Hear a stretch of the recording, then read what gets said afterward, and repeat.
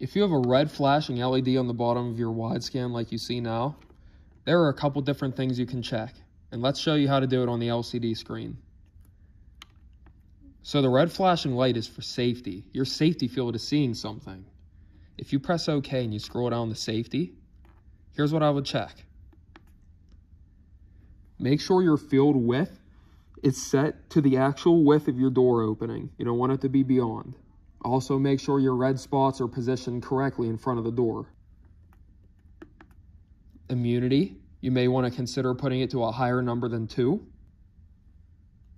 And pres time, this is if something was to stop for X seconds in the field, it would learn out that object out of the safety field and let the door come close as long as you're not in the actual safety devices for UL325 on your door.